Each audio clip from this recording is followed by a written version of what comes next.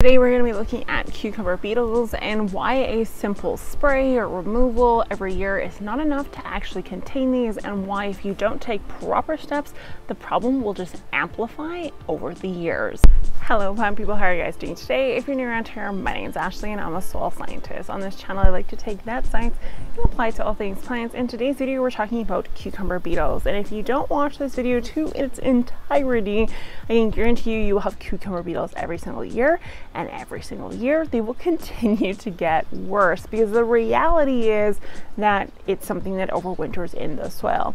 Now I may be slightly biased in this because I always look at things that start with the soil, and due to that I do a lot of preventative maintenance, microbe wise, predatory wise, and I don't have a lot of pests, so I can't even show you images of what cucumber beetle looks like because I don't have any. So the images I do put up are going to just be Google views, I guess you could say, of this, because I just don't experience things of this nature. Fingers crossed one year I do, because I can then make a video on it. I get so excited whenever something goes wrong in the garden because I'm like, oh yes, I can make a video about this finally. However, I want to thank you guys so much for buying merch. I forget to mention that I even have merch.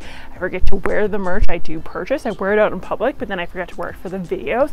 But thank you for all of you that have bought the aprons and the t-shirts and you name it. Just let me know in the comments down below if you like it. I personally really like the quality of what YouTube does in regards to merch. So any hoosers, if you know my format for pest management, fungal management, or bacterial management, you know I have a process, and the first process is to look at the life cycle of the pest we are dealing with. So when we look at cucumber beetles, there are some very specific attributes that we need to take into consideration. Cucumber beetles, we know, can damage crops that include cucumber, squash, beets, beans, peas, sweet potatoes, okra, corn, lettuce, onions, and basically everything in the cabbage family. And they're also a vector for disease, in particular blight, when it comes to beans. So this can be runner beans, pole beans, bush beans, you name it, it affects them if it's carrying the fungus or the bacterial issue. The truth is that the adult cucumber beetle actually overwinters cucurbit crops. So this could be either in the stems, the foliage, whatever the case is, and also it can overwinter nearby in heavy mulched areas, which is a very common practice now in the garden. I personally use it. It's great for suppressing weeds. It's great for suppressing other forms of pests. However, with that can come issues, especially if we are leaving the mulch in place and not letting the cold do its job for us, or we're composting that now damaged mulch. So first off, I will say there is a rule, and that rule is the 30% rule, also known as the nature tax. So if less than 30% of the plant is damaged through fungi, bacteria, fertilizer issues, or pests, we can sit back, relax, and understand that we're just paying nature's tax. And that's, we're using her ecosystem, her zone, her home, to grow our food that then feeds us. So because of the nature tax, we can just chill out and not worry too much. However, if you're noticing damage is way over 30%, meaning over 30% of the leaves have holes in them, or just 30% of the greenery looks as though it's damaged, it's time that we step in and do something. So if we see the adults, or we see damage caused by adult beetles, we can then take the process or the necessary steps needed in order to help control the adults. So one of the most effective is physical removal. Yes, that means putting those gloves on and physically removing the adults. This will prevent them from breeding, laying eggs, and causing more destruction. After the adults are removed, we can use things like row cover to hopefully keep them out of that patch of soil in particular. And you would want to row cover any crops in the garden that can be affected by cucumber beetles, not just the ones that they're chewing on. The third option for those of you that are not interested in physically picking these beetles up is to actually use predators such as lacewings, ladybugs, or assassin bugs as we like to call them. These pest management systems will eat the adults and some of the younger beetle forms, but will not go after eggs and larvae that are in the actual soil. If the adults are surfacing and actually physically eating, there is a clay out there that we can use, very similar to diatomaceous earth. Diatomaceous earth actually in this situation would work as well, but a lot of people do specifically suggest using kaolin clay, and this is a video request I've also gotten. It's on the list. I promise I'm going to get to it, but kaolin clay in particular is known to orientate the insect somehow, some way. It must have some sort of light reflective properties that ultimately affect where the beetle decides to go. And then for those of you out there that are not scared of pesticides, and if you're new to this channel, just FYI, I'm not against conventional or organic. I just will go for whatever works.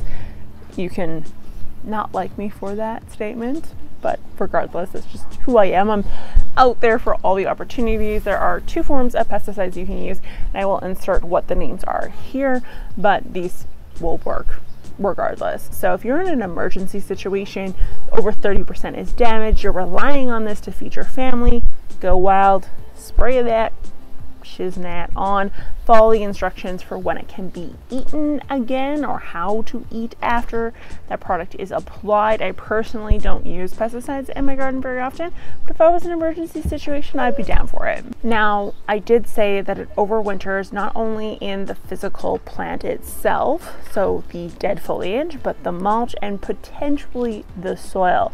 Meaning every year that we do not use preventative maintenance or some form of management system, the issue can amplify and get worse. So there are some steps you want to choose to use if you know you have cucumber beetles, maybe your neighbor's talking about how they have cucumber beetles, and you want to prevent against this taking over your garden in the next year. There's lots of methods we can use. So the first one is nematodes. I talk these bad boys up like crazy. Now the brand I use, Nemanites, I don't think that they have any cucumber beetle specific nematodes.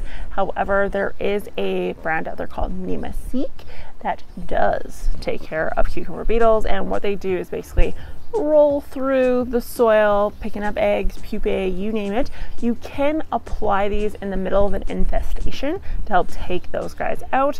The only time I wouldn't is if the intention is to eventually use the insecticide, the actual chemical insecticide. Reason being is because it's obviously going to damage just microbes in general or bugs in general, and so it will obviously take out your hard-earned money when it comes to the nematodes. There is also spinosad sprays, so SPINOSAD sprays that can be applied to the soil or to the foliage or to the mulch to actually remove any cucumber beetles in that area. But again, it's going to take out kind of everything, so use that with caution. And of course, most importantly, is reduce the areas that the actual cucumber beetle can overwinter in. So if we have the issue, we want to remove that foliage, toss it in the garbage. Do not compost it. Do not give it to your community compost. You know, try to preserve the soil as much as you possibly can. And of course, crop rotation is key.